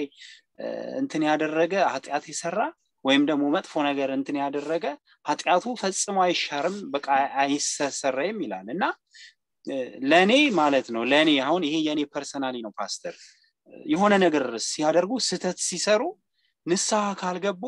በቃ እዛጋ ለኔ ብሎክ ነው በቃ ምክንያቱም ይሄ ነገር ያደገ ነው የሚሄደው እና ይሄ ንስሐ የሚባለው በእግዚአብሔር ፊትም በሰው ፊትም ንስሐ የሚባለው ነገር አንደኛ ጉባኤውን ያንጻል ሁለተኛ ደግሞ ያም ሰውዬ ደግሞ ነገ ከነጎዳ መጥፎ ከሆኑ ልምምዶች ራሱን እየገዛ ይሄዳልና እኔ አሁን ብዙ ጊዜ ኢንተርቪው ሲደረጉ ምናምን አያለው ያንዳንዴ ብዙ ጊዜ የሚሉት ምንድነው ማንንም መጥቶ ያናገረን የለም ይላል ለምሳሌ የስተት አስተምሮ ያለባቸው እንደዚህ ስተት አስተምሮ ያለባቸው እንደዚህ ፋልሽንት ነው ስተት የሆነ ትንቢት ነው የሚሰጡት ምናምን ይባላል እና የሆነ ሰው ሄዶ ኢንተርቪው በሚያረጋቸው ሰዓት ብዙ ጊዜ አብዛኛዎቹ የሚሉት ምንድነው ማንንም እኛን መጥቶ የሚያናገረን የለም ያናገረንም የለም ይላሉ ብዙ ጊዜ እና አሁን ማን ነው የሚያናገረው ማን ነው የሚመልሰው ማለት ሰው ራሱ እኮ እኛ ከምንም ነገር በላይ ምንድነው መንፈስ ቅዱስ የሚባል አምላክ አለ እርሱ በመጣ ጊዜ ያለለት የእግዚአብሔር መንፈስ በቃ እርሱ መንገድን ይመራቸዋል ያስተምራቸዋል ያለው እሱ የሚያስተምርና የሚገስጽ አምላክ ነው ማለት እኛ አንዳንዴ ራሳችንን ቆም ብለን የምናይ ከሆነ እግዚአብሔር የሚያስተምርና የሚገስጽ አምላክ ነው እውነትንም ደግሞ ያሳየናል ሩቅም ሳንሄድ ማለት ነውና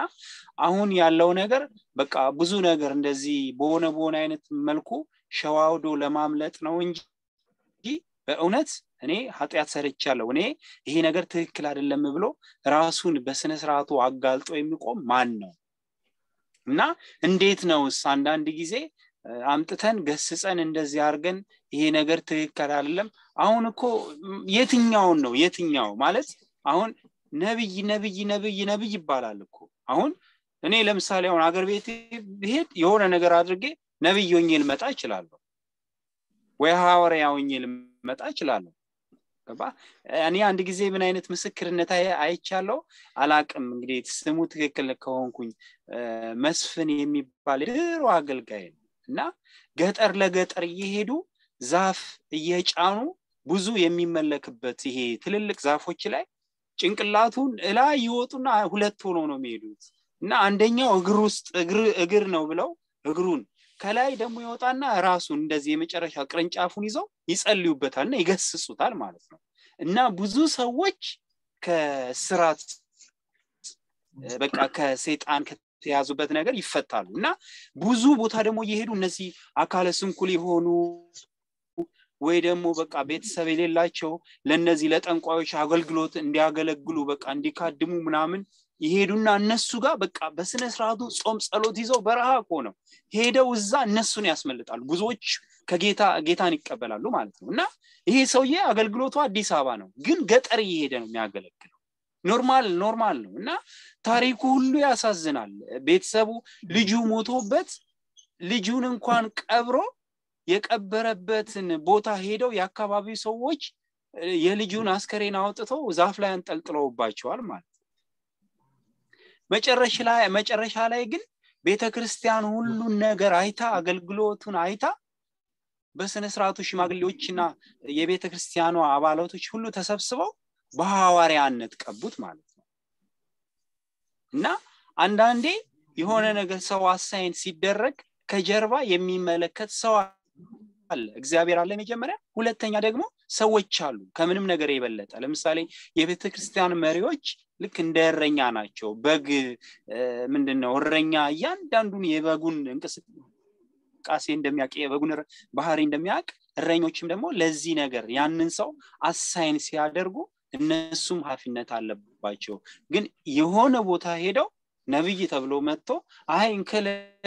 ከሌ እንደዚህ ነው ለኔ እዛ ጋር ነው በቃ የሆነ ነገር ብሎክ ሲያደርግ ከእግዚአብሔር ጋር ያለው ነገር በቃ ለኔ እዛ ጋር ነው የሚቆመውና ይሄንን ነገር እንትን ለማለት ነው። ፓስተር አንተስ እንዴት ነው የምታየው ይሄንን ነገር? ማለት በዚህም ነገር ደግሞ እንደዚህ እንትን ብትለን ገባ አንዳንዴ የሆነ እንዴት ነው ይሄንን ነገር ብቃወም ከመንፈስ ቅዱስ ጋር አጋጫለው ራሳችን በኢሉኝታ ነው። በተለይ ብዙ ጊዜ ኢሉኝታ ነው የሚያጠቃና በተለይ በእኛ ማህበረሰብ ውስጥ ያለው አብዛኛው ሰው በኢሉኝታ የሚባለው ነገር ነው የሚያጠቃና ውስጣችን ባይቀበለው መንፈስ ቅዱስ ያንን ነገር ብሎክ ቢያደርገው ግን ኢሉኝታ የሚባለው ነገር ደግሞ በቃ አንዳንድ ጊዜ ውስድ ያደርገናል። እና በዚህ ነገር ላይስ እንዴት ነው ፓስተር? ዛሬ አጋጣሚ ካውንስሉ ቢሮ ሄጄ ነበር እና ይሄን በተመለከተ ስናወራ ነበርና ያው እንደዚህ ሆኖ እንደማይቀጥል ከዚህም በኋላ አንዳንድ ወሳኝ የሆኑ አቅጣጫዎች እንደሚወስዱ ስሰማ ነበርና ልክ ነህ። በጣም የምስማማበት ሐሳብ ምንድነው የተሳሳተ ሰው ይቅርታ መጠየቅ አለበት፣ ንስሐ መግባት አለበት እንጂ ማህፀንሽ የተከፈተ ነው ብሎ ተናግሮ ለወንድ ልጅ ወንድ መሆኑን ሲያስብ እኔ እኮ ነብይ ነኝ ብሎ ከሚከራከር ከሆነ ጭፍን ነው ወይ ደግሞ በሌላ ነገር ተይዟል ማለት ነው። እና ንስሐና ይቅርታ የምትለዋን ቃል በጣም ወስጃታለሁ። ትክክለኛ ነገር ነው፣ መደረግ አለበት ብዬ ነው የማስበውና አሁን አይ ቲንክ ከዚህ በኋላ ወደዚህ አይኬድም። አንዳንዶች የምር ይቅርታ እንዲጠይቁ የሚያስገድዱ አሰራሮች አሉ። አንዳንዶቹ ደግሞ ንስሐ የሚገቡበት ሁኔታ አለና እኔ ከሄኖክ ከመጣው ሐሳብ ጋር 100% ነው የምስማማው። ሊደረግም ይገባል በቃ ግድ ነው ብዬ ነው የማስበው። ቤቲስ የመጨረሻ እናርግና እስቲ ምን ትሰይናለሽ?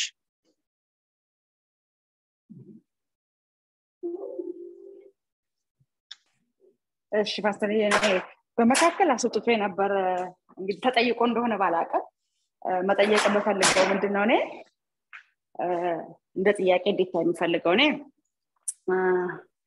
ከሄሬሲውም ከስተቱ ባለፈ ሞር ጥያቄ የሚሆንብኝ አንድ ነገር አለ ከእግዚአብሔር ቃል አንፃርም ስናየው ማለት ነው። ምንድነው ጥያቄ የሚሆንብሽ ብለህ ካልከኝ የህይወት ጥራትን በሚመለከት ነው። አይ ነው አንድ ነገር አውቃለሁ የእግዚአብሔር ቃል የሚለው እግዚአብሔር ስለሚሰጠው የጸጋ ስጦታ አይጸጸትም ነው የሚለው። በዛ ምናለሁ ግን ደግሞ የእግዚአብሔር ቃል ደግሞ እንደዚህ ይላል ያለ ቅድስና እግዚአብሔርን ልናየው አንችልም ነው የሚለው። በቅድስና ህይወት ባልተገኘበት ማንነት ከእግዚአብሔር ሰምቻለሁ የሚለኝን ሰው እንዴት ነው የምሰማው? ሪሊ ከእግዚአብሔር ነው የሰማው ወይስ ከሌላ ዓለም ነው የሰማው ወይስ የስጋው ምኞት ነው የሚነግረኝ? ይሄ ነገር ሞር እንድናየው ፈልጋለሁ because ሰው እንደፈለገ ዝሙት ያደረገ ሰው እንደፈለገ ብር እየሰረቀ አልፎ ተርፎ ሰው እንደፈለገ ያው ወደ ኋላ እንግዲህ ቅርብ ጊዜ ስለመጣው ብዙ ነገር አቃለሁ ሰው እስከማስገደል ድረስ የሚደርሱ ነቢያቶች አሉ። nowadays ለምን ተቃወምከኝ ብለው ሰው ለማስገደል የሚሮጡ ሰዎች አሉ። እንደዚህ አይነት ሰዎች ምስባኩን ይዘውት እየተናገሩ እኔ ሄጄ እኔ ሪል መልእክት እንኳን ቢነግረኝ እኔ I don't know እንዴት አንዴ እንደመቀበለው አላውቅም because ህይወቱ ወሳኝነት አለው አዎ the end of the day እግዚአብሔር በልጁ በክርስቶስ ኢየሱስ ጀጅ ይደረጋሉ አዎ አላወቅኳችሁም ይባላሉ አዎ ግን አሁን ላይ ባለው ሁኔታ እነኝን ሰዎች እንዴት ነው እንትን ምናደርጋቸው ማለት እንዴት ነው ኢቫሉዌት ምናደርጋቸው ያለ ቅድስና እግዚአብሔርን ማየታችንም ፔሪድ በቃ 4 ነጥብ ሌላ ጥያቄ የለውም እና እነዚህ ሰዎች እንደፈለጉ እየወጡ እንደፈለጉ እየገቡ ግን እግዚአብሔር ይሰራል ጌታ እግዚአብሔር እንዲልሻል ቢሉ I don't know እኔ ለኔ ከብደኛልና ይሄንን እንዴት ታየዋለህ ከህይወት ጥራት ጋር በሚመለከት ቤተክርስቲያን በዚህ ዘመን በዚህ ጊዜ በዚህ ሁኔታ ወድቃለች ብለን ካለን አዎ ወድቃለች ግን እነዚህን ሰዎች እንዴት ነው ማስቆምስ የሚቻለው እንዴትስ ነው ማረቅ የሚቻለው አሁን ወንድሜ ሲናገር ነበረ ንስሐ ግቡ ብለህ ብትናገር the next day በር ላይ ነው ጋርድ ይጠብቃል it's obvious ማለት ሁላችንም እናቀው ነው ልትደበደብ ጋርድ ይጠብቃል ወይ ልትገደል ወይ ሽጉጥ ይመዘዝብሃል ብዙ እኮ መናቃቸው ወዳጆቻችን እኮ አሉ ታግተው እኮ መኪና ውስጥ በሽጉጥ ከዚህ በኋላ የዚህን ሰው ታነሳዘን ብታነሳ እንገለሃለን የተባለ ሴኩሪቲ ደህንነቶች ያላቸው እኮ አገልጋዮች አሉ ቤተክርስቲያን ደጅ እኮ እንትን ውስጥ እኮ የመንግስት መስሪያ ቤቶች ውስጥ እኮ ፍርድ ቤት ፌደራል ፖሊስ ውስጥ እኮ ሰዎች ገንዘብ እየከፈሉ እኮ በተጨበረበረ ማህተብ በተጨበረበረ ሄድሌተር እኮ ለሰዎች እኮ የማስራይ ደብዳቤ የሚያወጡ ናቸው ተቃወማችሁን ብለውና እነዚህን ሰዎች እንዴት ነው የምናያቸው ሪሊ እነዚህ ሰዎች ወንጌልን ይዘው ያገለግሉ ነው ወይ because ወንጌል መሰደድ አለበት መጽሐፍ ቅዱስ ደግሞ የሚናገረው እግዚአብሔርን ሊመስሉ የሚወዱ ሁሉ ይሰደዳሉ ነው የሚለው እነዚህ ሰዎች ግን ያሳደዳሉ እንጂ አይሰደዱም ሪያሊቲው ይሄ ነው ራሳቸውን በቦዲጋርድ ያስጠብቃሉ እንጂ ወደ ህዝቡ አይቀላቀሉም እንደውም እኔ እንደዚህ ላለው እግዚአብሔርን ለህዝቡ ሩቅ አድርገው የሚያሳዩ አገልጋዮች ናቸው ነው because ኢየሱስ ክርስቶስ በህዝብ መካከል ይሄድ ነበር ይነካ ነበር ታች ይደረግ ነበር እነዚህ አገልጋዮች አይነኩም ጠጋ ካልክ ለአራት አንጠልጥሎ ያስቀምጠዋል እና እንዴት ነው የህይወት ጥራትን በሚመለከት እንዴት ነው የምናየው የሚለው ነገር ለኔ ጥያቄ አለኝ ጌታ አምላክ ይባርካችሁ አሜን ቤትዬ በጣም ጥሩ ጥያቄ ጠየቅሽን እዚህ ጋር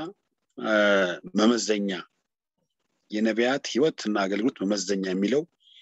ላይ አስቀምጬበታለሁ ምናልባት እንዳልሽው ዙሙ አስወጥቶች ስለነበረ የሰማሽኝ አልመሰለኝም ምን ይላል ሐመርሃ የነብዩን ህይወት መመልከት ነው ይላል አገልግሎታቸውን ብቻ ሳይሆን ባህሪያቸውን ኑራቸውን መመርመር ያስፈልጋል አገልግሎት የሚጀምረው ከአገልጋዩ ህይወት ነው ይላል አይሽ ስለዚህ ህይወቱ ምን ይመስላል የሚለው ነገር አገልግሎቱን ይነግረኛል እንደዛም ሆኖ በመካከላችን በአማኞች መካከል ያለ ክፍፍል አለ እኔ ባህሪው ምን ያደርግልኛል ጸጋውን ነው የምፈልገው ደግሞ የሚሉ አሉ ጸጋውን የምፈልገው ኑሮ ቤቱ ህይወቱ እኔን አይገደኝም ይላሉ ሮንግ ነው ስተት ነው የመድረክ ላይ አገልግሎት በማይታየው ህይወት ውስጥ ይታጀባል የነብይነት አገልግሎት በማይታየው ህይወት ውስጥ ይታጀባል በቅድስና ይታጀባል በጤናማ ክርስቲያናዊ ምሳሌነት ይታጀባል አገልግሎቱ ሙሉ የሚያደርገው ይሄ ነው አለበለዚያ ግን ህይወት የሌለበት አገልግሎት ብቻ ከሆነ አልቀበለውም ልቀበለው ይችላልው አይደለም አልቀበለውም በቃ በፍጹም ለምን በምን መንፈስ እንደሚናገር ስለማላውቅ እና የእግዚአብሔር ቃል እንደሚናገረው እኮ ሐሰተኛን እኮ በአዲስ ኪዳን ሐሰተኛ የሚያስብለው ኑሮም ነው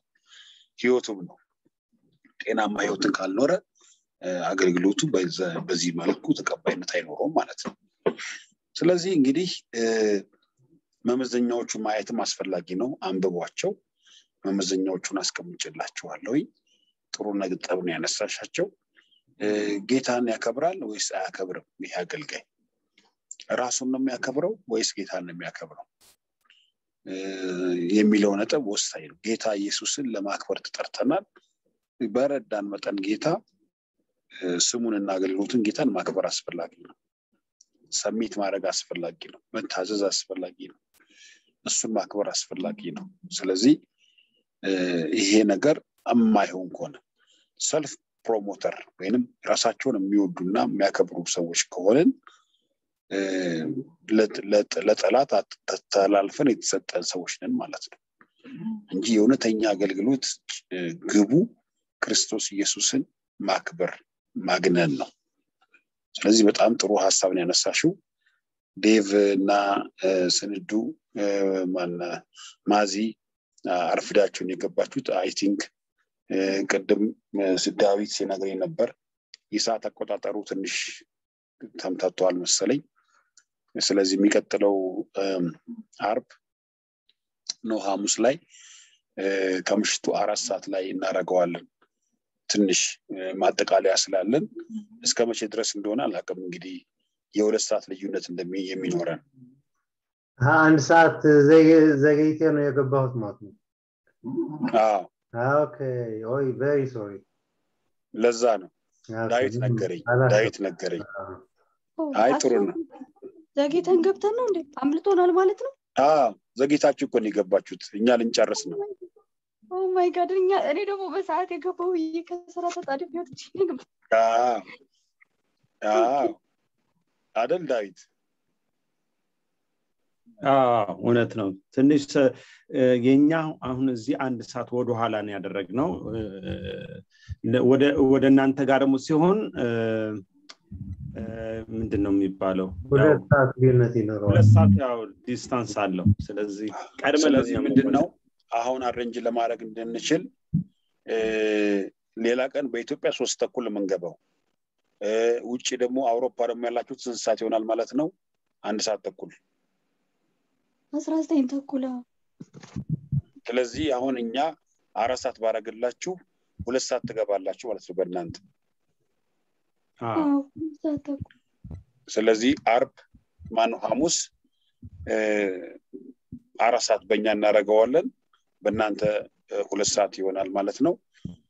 ተሯሩጣችሁ ከመግባት በቀስ ብለው እስከ 2 ሰዓት መግባት ትችላላችሁ ብዬ ተስፋ አደርጋለሁ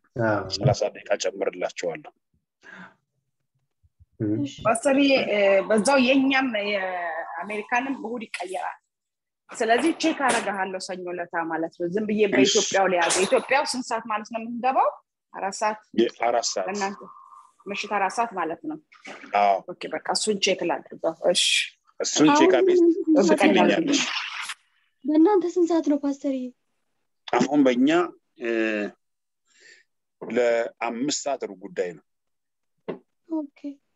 እሺ ምን ሆነሻል ማዝዬ ድምጽሽ ድምጼ ተዘግቷል ዛሬ ፓስተር ሰሞኑን ትንሽ አሞኝ ነበር በቃ አይዞሽ ስለዚህ ሰዓታችንን አልቋል አም ሶሪ በጣም ዴቭ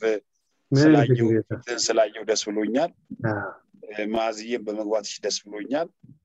እጅግ በጣም ወዳችሁ በጣም ጥሩ ኳሊቲ ነገር ስትናገሩ ብዙ ጊዜ ስለምሰማ ደስ ይለኛል አርብ ዕለት ማነው አርብ ብላለሁ ሐሙስ ዕለት ወንጌላዊ መጋቢና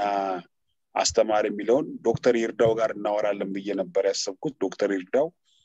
ያጋጣሚ ሆኖ ወደ ኢትዮጵያ ይመጣል እና ፍላይት ላይ ነው ሆኖ ስላለኝ አርብ ዕለት ሐሙስ አርብ እዚህ ክላስ አለ ለዛ እኮ ነው አዲስ አበባ ሰኞና አርብ ነው ክላሳችንና ተምታቶብኝ ነው ይቅርታ አድርጉልኝ ሐሙስ ማስተማር እሱ አይችልም ማለት ነው የሚቀጥለው ሳምንት አዲስ ኮርስ ነው የምንጀምረው ያው ልንጨርስ ነው ማሳሰቢያ ይኖረናል ማሳሰቢያ ምንድነው ይሄኛውን አድቫንስ ዲፕሎማውን በ10 ኮርስ መጨረስ የምትፈልጉ ተማሪዎች ሰርቲፊኬታችሁን ይዘጋጅላችኋል ማለት ነው ልንጨርስ ነው መመረቂያ ሰርቲፊኬት መዋጮ ብቻ ነው የምታረጉት ትንሽ ብዙ ነገሮች ስለተቀያየሩና ስለጨመረ ኢንትረስት ከሆናችሁ ደስተኛ ከሆናችሁ በዛ እንድታግዙኝ ይፈልጋለሁኝ እንትን ሰርቲፊኬታችሁን ማሳተሚያ ማለት ነው አይ ትምርቱን እንቀጥላለን የምትሉ ደግሞ ተማሪዎች ከፈልጋችሁ ተመርቃችሁ መቀጠል ትችላላችሁ ሙሉ ዲፕሎማ ማድረግ እንፈልጋለን ሙሉ ዲፕሎማ ካሪኩለሙ ሰርቻለሁ እና አዲስ ምዝገባ እናደርጋለን ማለት ነው ሌላ ተጨማሪ 12 ኮርስ ስትወስዱ ሙሉ ዲፕሎማ ይሆናል ማለት ነው ይሄን ማስተዋወቂያ ነገራለሁ ጥያቄ ያለው ሰው እንግዲህ በግል ደግሞ ሊጽፍልኝ ይችላል ዴቭ ጸሎት አድርግልንና ዳዊት ኪሮስ ጸሎት አድርግልንና ባርከህን እንጨርሳለን ኦኬ ተመርቀን መቀጠል እንችላለን ማለት ነው አዎ ሰርቲፊኬታችሁን ልክላችኋለሁኝ ከዛ ደግሞ ለአድቫንስ ለሙሉ ዲፕሎማው እንቀጥላለን እንደ አዲስ ምዝገባ አድርገን ኦኬ አገዝ ያልከው ግን ብዙ አልገባኝም ምን ሰርቲፊኬት የሚሆን ማለት ሰርቲፊኬታችሁን እዚህ ለማሰራት ህትመት ስለሆነ ማታየት ማሰራው ኦኬ ክፍያ ያስፈልገዋልና እኔ በሲምፕል ለማሰራት ነበረ ብዙ ነገር ስለተቀያየረ ተወዷል እና ሰርቲፊኬታችሁን ለማሰራት ችግር የለም ብር ብታግዙኝ ጥሩ ነው ብዬ ነው እና አማውንቱን እጽፍላችኋለሁኝ ያችን ብታግዙን በቃ የበለጠ ቆንጆ ይሆናል ብዬ ነው እንደሌሎቹም እናግራለሁኝ ለጥፈዋለሁ ጽፍላችኋለሁኝ ተባረኩልኝ በቃ ጸልየን እንጨርስሽ ኢንሻአላ እግዚአብሔር አባታችን እናመሰግናለን ይህም ያንተ ምህረት ነው ለዛሬ የነበረ ትምህርትም በዚህ ተማሪዎች ላይ በልባቸው የሰፈረ ነገር እንዳለ አውቃለሁ እኛም ዘገይተን የመጣ ነው ሰምተን እንደነሱ እንደሚገባን እንደምንማር አንተ እንደምታግዘን አምናለሁ አሁንም እግዚአብሔር ሆይ ይህንን ትምህርት የምታስጨርሰን አንተ ነህ ከዚህም የምንቀጥለው ባንተ ዘንድ ነው በሁሉ ነገር አንተ ስለምታግዘን አመሰግናለሁ ጌታ እግዚአብሔር ሆይ ለፓስተር ሙሴ በሁሉ እንድትደግፈው ጸልያለሁ ቅድሚው አንተ እንድትሄድ የፈለገው ነገር ሁሉ አንተ እንድትሰራለት ጸልያለሁ እዚህ ያሉ ተማሪዎችም የሆነ ነገር ችግር ካላቸው እግዚአብሔር ሆይ አንተ ችግራቸው የምታይ አምላክ ስለሆንክ ስለ ምህረት አመሰግናለሁ ማዚም የጤናዋ እንዲስተካከል ጸልያለሁ አሜን ሁሉ ጤናው እንደነበረ እንዲሆን ባክ ቱ ኖርማል እንዲሆን ጸልያለሁ እዚህም በማከላችን ላይ የሆነ ሰው የታመመ የተቸገረ የሆነ ሁኔታ ያለ እንደሆነ አንተ ምህረትህ ብዙ ነውና አሁንም ምህረትህን ስለምታደርግ አጸልያለሁ አመሰግናለሁ እግዚአብሔር ሆይ ስለዚህ ምሽት ተመስገን ስለነበረ ጊዜ ተመስገን ስለ ምህረትህም ተመስገን ማክሰኞ ደግሞ እንደ ፍቃድህ ሐሙስ እንደ ፍቃድህ እንገናኛለን አንተም ትረዳናለህ እግዚአብሔር ሆይ ሁሉ ሰው በያለበት ቦታ ያንተ ምህረትና ያንተ መንፈስ በደንብ አድርጎ ይምጣቸው በሁሉም ነገር አንተ ተባረክ በኢየሱስ ክርስቶስ ስም አሜን አሜን እግዚአብሔር ይባርክ ወንድሜ ሄኖክ ወንድሜ ናቲ ሚኪያስ አዲስ የቢ ክላስ ተማሪዎች ስለሆናችሁ እናንተ ያልተማራችሁትን ኮርሶች ትማራላችሁ ከአዲስ ተማሪዎች ጋር እንቀጥላለን ይሄ ማስተዋወቂያ የሚመለከታችሁ ማለት ነው ለሌሎቻችሁ ግን ያው እየጨረስን ስለሆነ እንድታስቡበት ለማለት ነው መቀጠል የምትፈልጉና መቀጠል የማትፈልጉ እንድታሳውቁ ለማለት ነው እግዚአብሔር አምላክ ይባርካችሁ ሐሙስ በኢትዮጵያ 4 ሰዓት እንገናኛለን ደህና ደሩ አሜን እኔ ቀጣይ ነኝ ፓስተር እሺ እኔም ቀጣይ እሺ ተባረክ ተባረክ እሺ